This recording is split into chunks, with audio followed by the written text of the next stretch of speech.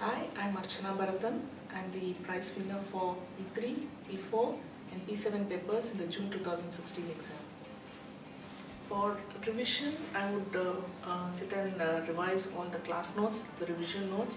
Apart from that, I would also look at the technical articles that has been published in the ACCA website and also practice the past year question papers, because practicing especially helps us in maintaining the time.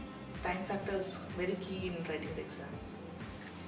I tried the mock papers for all 3 subjects this time, and mock paper is actually an exact replica of the exam.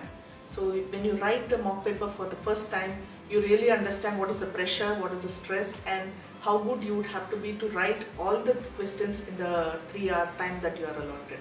So mock paper that way really helped me a lot in respect of timing, and also it helped me to formulate a plan as to what all questions I will answer first, how would I frame the answers for the other questions, and the feedback for the mock papers which were given on time were very helpful in helping me to correct my mistakes and also prepare better for the actual exam. 2 key aspects I would say would be perseverance and focus.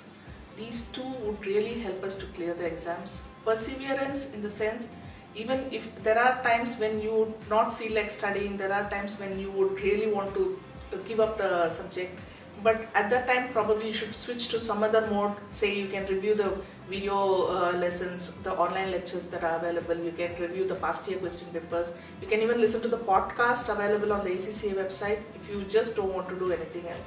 So perseverance really helps, and focus. It's not a question of just studying for the last 1 week and then trying to clear the exam. So it is really a matter of understanding the subject, focusing on what is the issue on hand, how do we solve it, and that also really helps in acing the exam.